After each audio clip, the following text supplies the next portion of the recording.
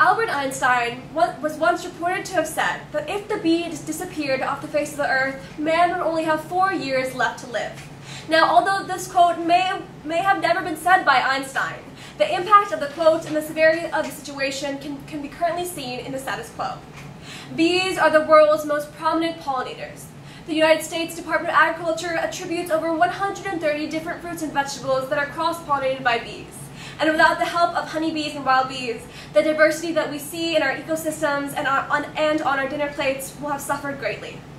In only 1 year, bees make up over $40 billion worth of agriculture, and are primary pollinator of major fruits and vegetables like soybeans, apples, oranges, and a majority of flora and fauna that we see across our earth today.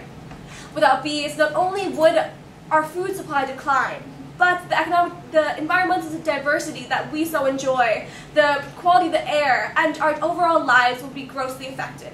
Unfortunately, the friendly face that we see in the honeybee is facing a major problem, and that is of the colony collapse disorder. Colony collapse disorder started in 2006, and since that year we have seen a 30% decline in global bee populations, with a decrease of 40% in the bee population every single year since. Now, this has been attributed to a myriad of reasons, like the varroa mite, and parasites that infects a bee and destroys their immune system. Similarly, it has been attributed to the lack of genetic biodiversity that we are seeing within bee colonies due to the artificial insemination of bee queens. Environmental stressors, medical stressors, and political stressors have also all been attributed to the rise of CCD. However, there are two major causes that we see here today that we believe are the true cause of CCD. And that is the use of pesticides like neonicotinoids and the commercial migratory beekeeping practices. The reason why we think these are the two major issues causing CCD, despite dissent by the scientific community, is because neonicotinoids were legalized by the EPA in 2003 and widely popularized in 2005, only a year before the demise of the bee population in 2006. Similarly, although the migratory beekeeping practices have been in practice since the early 20th century, we have seen a rise in this practice due to competition from China in terms of their synthetic honey and just the general decline of income for beekeepers. Whereas varroa mites, a lack of genetic diversity, and environmental stressors have all been issues for bees for the past 3 decades, and we have not seen a significant causation in terms of CCD when linked to varroa mites and environmental stressors. Rather, we see that these extraneous problems actually lead to the weakening of bees' immune systems, which makes them more susceptible to things like pesticides, like neonicotinoids, and the harming effects of migratory beekeeping practices like those currently being employed across the US and Europe. The pesticide category of neonicotinoids poses one of the greatest threats to the bee population, as can be seen through a Harvard study in 2012, which found that the beehive mortality rate when exposed to neonicotinoids is around 94%. Neonicotinoids were approved by the EPA in 2003, and since then have become implemented across the globe in areas such as America, Europe, and Australia by corporations such as Monsanto and Bayer. What happens when bees are exposed to neonicotinoids is that the dust becomes attached to their bodies and is eventually absorbed. There are 2 major side effects to neonicotinoids for bees, one of them being that they have seizure-like symptoms where they spasm completely, or they can become completely paralyzed. Both of these symptoms are more often than not fatal for the bees. And one of the major problems with neonicotinoids for the bee population is that when this dust latches onto a bee, it often gets carried back to the hive where it can further infect other members of the bee population. This is where we get the statistic of 94% of bee mortality rate when exposed to neonicotinoids. So as you can see, neonicotinoids are posing a major threat to the bee population and are something that needs to be remedied. So in dealing with the problem of neonicotinoids in the context of colony collapse disorder of bee populations, we believe that we must first look at it from the economic aspect. So through taxes and subsidies, we think that we will be able to largely cut down on the use of neonicotinoids within farms and other agricultural facilities that are using bees and other migratory beekeeping services for pollinating their crops.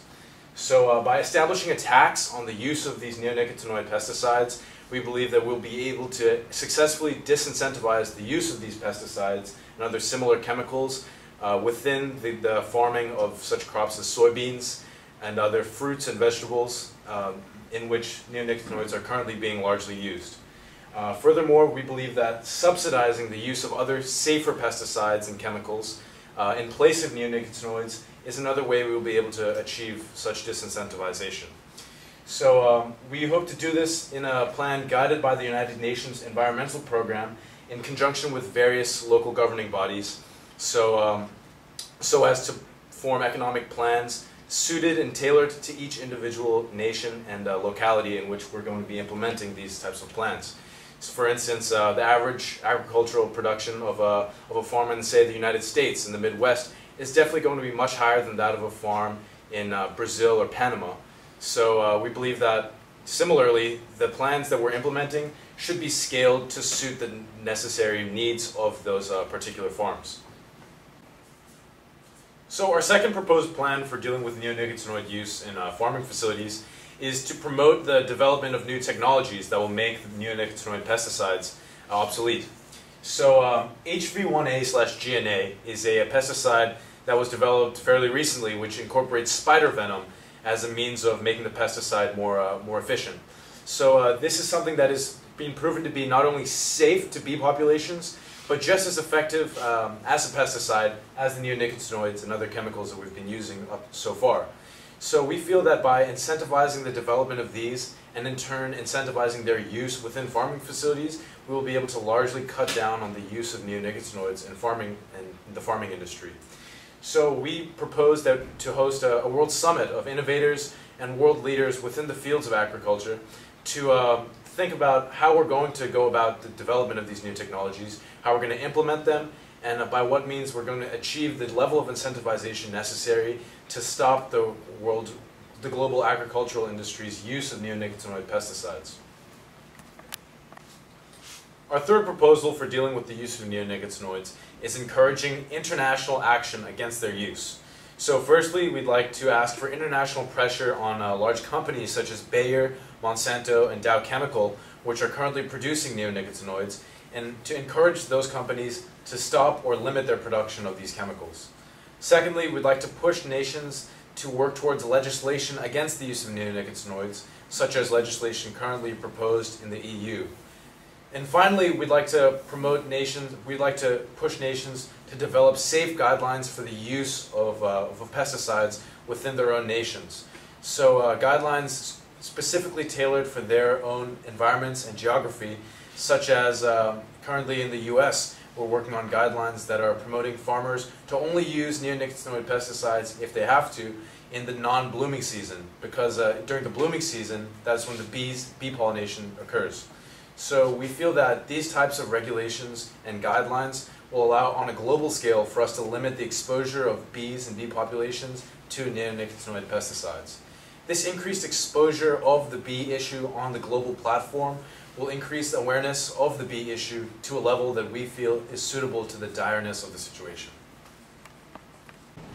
The other main cause that we have deduced to the recent rise of colony collapse disorder within bee populations is the uprise in the practice of migratory beekeeping for commercial pollination services. So migratory beekeeping involves the packaging of large numbers of bee colonies onto the backs of trucks for transport over long distances in order to commercially pollinate agricultural fields. The mingling of bees between the hives increases the transmission of pathogens during these journeys. So as I said, the transportation of bees itself causes large numbers of colony death. So about 10% to 30% of losses are common as a result of moving colonies for pollination. Migratory beekeepers then split their hives into less numerically sustainable colonies in order to compensate for these losses. These splits often change the natural age structure of the colonies, which is itself a further colony stressor. During long-distance colony moves, hives may be kept in staging apiaries, where hundreds of hives are placed in very close vicinity to each other.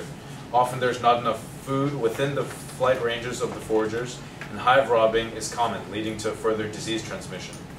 Hives then become weakened despite the efforts of beekeepers to provide extra food for their colonies.